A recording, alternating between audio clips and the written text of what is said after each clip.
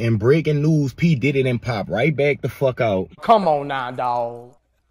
Come on, man. And he was seen with Stevie J, irregular sexual activity, right? That didn't seem to fuck up their bromance. I cannot fathom just popping out and having a great time while motherfuckers telling me I'm using TD Jakes as a cover-up for the Cassie lawsuit. That was easy. I'm cracking niggas back to back no matter what label they on. Warner Brothers, Universal, MMG.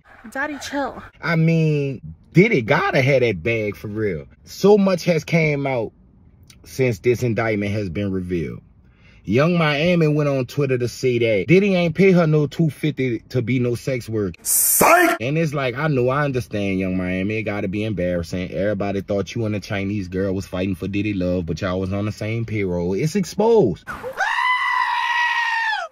Court documents don't lie. Homeland Security don't lie. So you stop lying. You know, ain't nobody worrying about what you did with your pussy in your free time, your spare time. Fat Joe also had something to say concerning this situation, stating him and P. Diddy have been friends for 30 years. He don't believe the accusations and all he doing is praying for him. Do me a favor, please. Get out of here.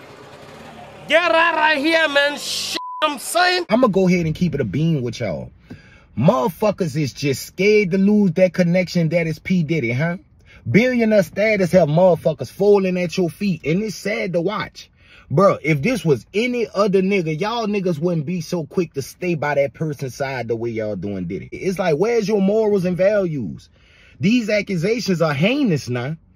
This ain't no everyday he say, she say shit. This some real shit. So if this the way you choose to stand in connection to Diddy, just know that says a lot about your character and moral. We gonna just have to see how this shit unfold, you know.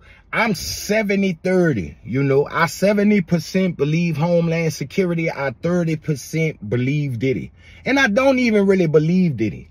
Cause he been jumping around and dancing and getting loose all on stage and in front of niggas' cameras and saying the zestiest shit for the longest. So Diddy, you ain't off the hook with me. I ain't your friend. I don't need you. I don't need your connection. I don't need your love. And I damn sure don't listen to your music. So I don't mind speaking the truth. It's your boy OG Cayano. For more content like this, like, comment, and subscribe. I'm out.